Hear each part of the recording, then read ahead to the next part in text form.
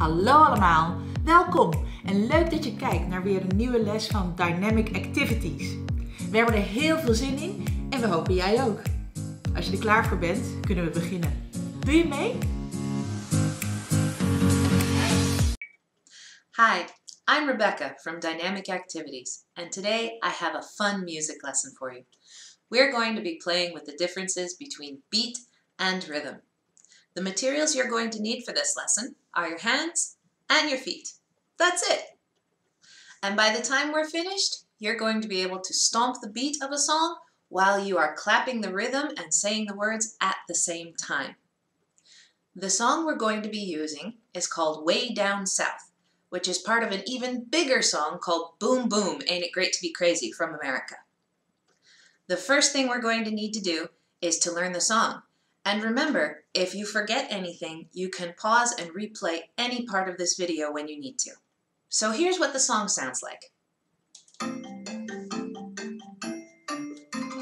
Way down south where bananas grow, a grasshopper stepped on an elephant's toe. The elephant said with tears in his eyes, "Pick on somebody your own size." It's a very silly song, isn't it? So the first thing we're going to do is we're going to play with the beat. For this, you're going to need your feet. Here's what the beat looks like. It's not very exciting, and it doesn't change.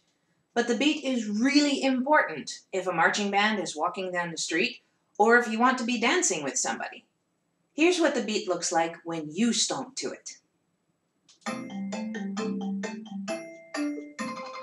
Way down south where bananas grow, a grasshopper stepped on an elephant's toe. The elephant said with tears in his eyes, "Pick on somebody your own size."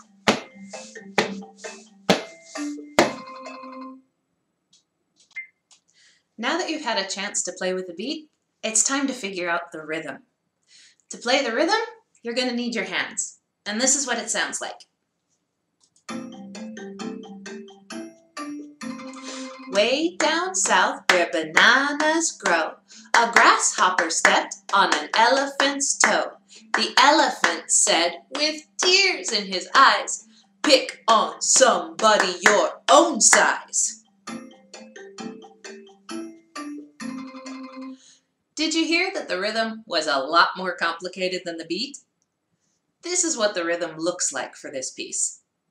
It begins with quarter notes on Way Down South, and then it uses a couple eighth notes for where ba, and then it's got some more quarter notes for nanas grow. There are even several different types of rests scattered throughout this piece. Now, to figure out the rhythm, you can do two different things. You can go back and pause the video for the music, or you can try to figure out all of the syllables. The first part is easy. Way down south, all of those words only have one sound, so only one clap. Way down south. For a word like elephant, how many syllables does elephant have? Elephant. Elephant has 3 syllables, so you'll need to make sure you clap 3 times every time you say the word elephant. Now our next job is to stomp the beat and to clap the rhythm while we say the words at the same time. For this one, it's probably going to be easiest if you stand up.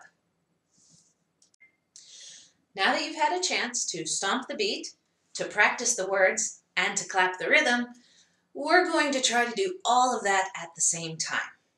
You won't be able to see the stomping, but hopefully you'll be able to hear it. Here's what it sounds like. Way down south where bananas grow, a grasshopper stepped on an elephant's toe. The elephant said with tears in his eyes, "Pick on somebody your own size." How did you do? Did you make it all the way through? Were you able to stomp the beat and clap the rhythm and say the words at the same time? Thanks for joining me today for this lesson, where you got to play with the difference between beat and rhythm. You did a great job! I hope you come and join us again for another fun lesson from Dynamic Activities. Dit was het voor deze keer. Leuk dat je erbij was en hopelijk doe je de volgende les weer mee. Tot dan!